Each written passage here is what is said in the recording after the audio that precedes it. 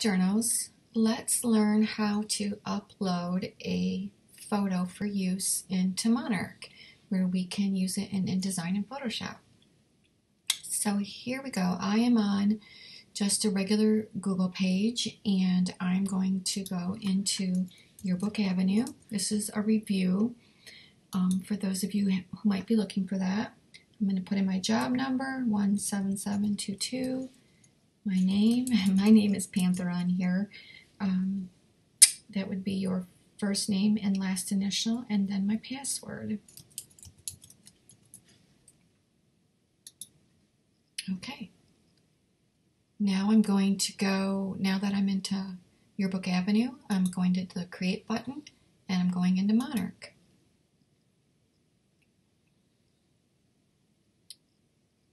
Waiting for it to load. Super, here we go. So there are a couple things that you can do. Because I downloaded this profile pic of mine, watch what happens if it's in my tray, which is often the case with you. You're downloading a photo that you want to put up in here. I'm clicking on it, and oh wait, you know what? I have to go into one of the programs first, so I'll go into InDesign first. So I'm starting a session of InDesign. I have the picture that I want to put up to Monarch that I've just downloaded, so it's still showing in my tray. I'm being patient and letting this load.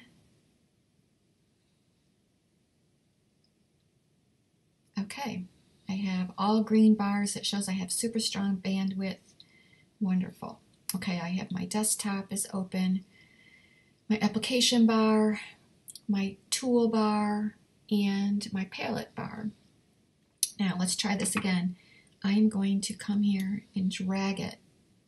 So all I've done, I'll do it again, is I come here where the image is, I press my left mouse and I drag it. As soon as I get up into the pasteboard area, it says drop files to upload. And you see over here it says it's uploading.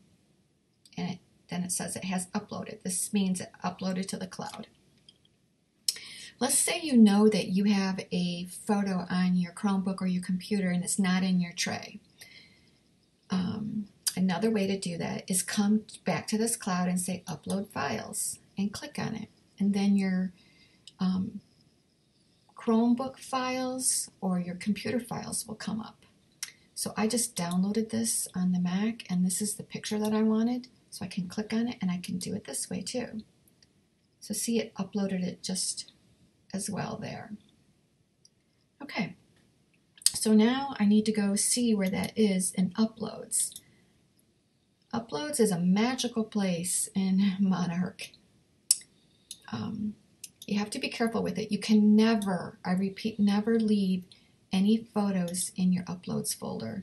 So look at this. We've got to take care of this tomorrow. Sammy needs to move all of these. She had asked me about it, so I'm going to show her how to do that tomorrow. Now also look at this.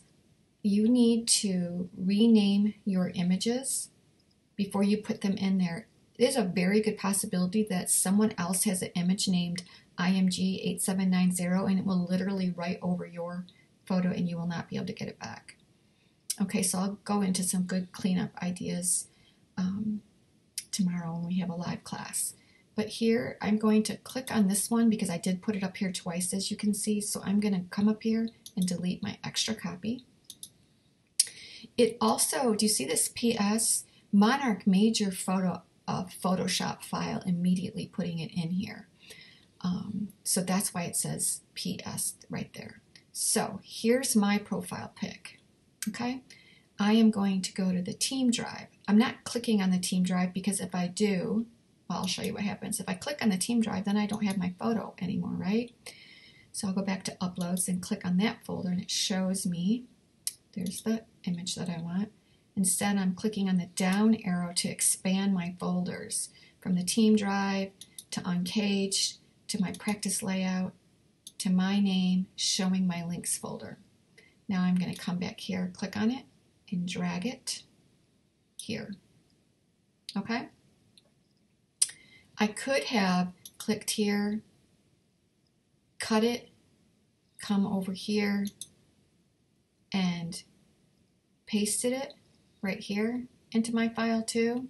I think it's easier to drag, but now you can see that my image is in the folder, ready to go in my links folder, moved out of the uploads. Okay, so today your job is to get any images that you want to use in your student bio up into Monarch. Have fun!